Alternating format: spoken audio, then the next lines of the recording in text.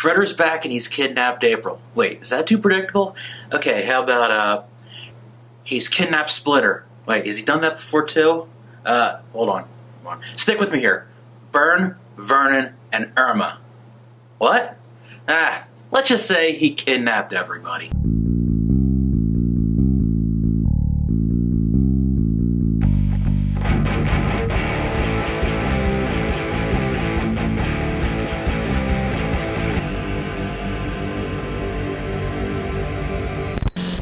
Fan games are not at all uncommon, but when one is good, it kinda sticks out from the pack. This time around, let's take a look at one that I think is quite ambitious. What I said in the opening wasn't just me joking around, that is actually what the old Shredhead did. Every single one of Ninja Turtles' friends have been captured by the Foot. We're talking everybody from Ace Duck to Zack the Fifth Turtle. Whether they were in a game before or not, whether they had an action figure or not, Shredder's got them, and you've got to save them. Rescue-palooza was a labor of love by MersoX, who previously made fan games of Thundercats and Power Rangers. It uses the Beats of Rage engine and borrows a variety of sprites and elements from the classic Konami Teenage Mutant Ninja Turtle games, so the game is instantly familiar looking as soon as you start playing. The basic gameplay is inspired by that of the classic arcade-style Ninja Turtle games, Jump, Attack, and Special. Not too surprising, as so many other beat-em-ups follow that format. Here you get both the original arcade special, referred to as the Secret Attack, and those from the Manhattan Project, the latter of which has a recharge meter, which means it cannot be spammed by the player. I never really use the specials all that often in those games, so that does not bother me one bit. You navigate the different levels via a hub world that is inspired by the overhead sections of the original NES game, and then you tackle the various side-scrolling levels. Most are the traditional belt-scrolling fare of the arcade-style games, but a few are decidedly a bit more platform-based, nothing like that original NES game.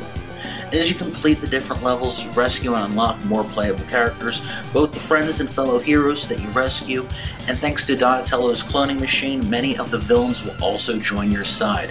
You wind up at the end with 60 playable characters. That's right, 60. Pretty insane if you ask me. While I do think that some of them are a little bit more fleshed out than the others, it is still really impressive that the creator of this game managed to adapt that many characters, let alone have them playable. What? Most beat-em-up games have 5 or 6 standard enemy types, and then level, maybe mid-bosses, and then 4 or 5 characters if you're lucky. So this game having way more than that is fairly impressive, especially with this being a fan game. Visually, the games look kind of to me like somewhere slapped between the 8-bit games and the 16-bit games. That's just the way the graphics worked out.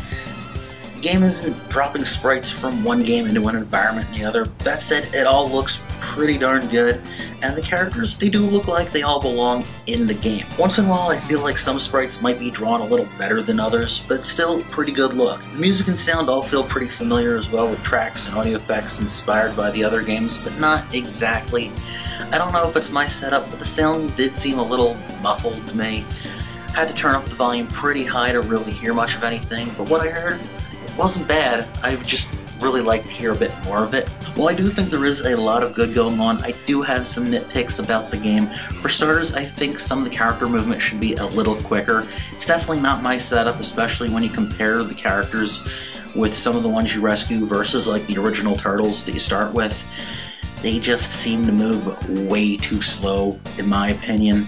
That's probably the worst of it. I can also say that the initial controller mapping can be a little bit of a pain in the butt, but otherwise, it's still not bad, especially since you think this is a fan game largely put together by just one guy.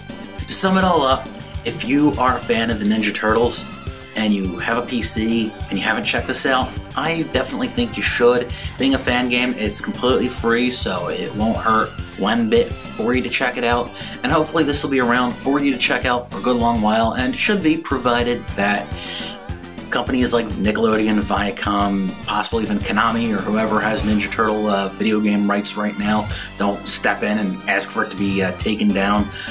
So far, Merso seems like he's been pretty lucky with that, with his Thundercats and Power Rangers games have been around for quite some time. Definitely, if you can, check this out. Speaking of fan games and ones that have been taken down, whether it's still around or it's not.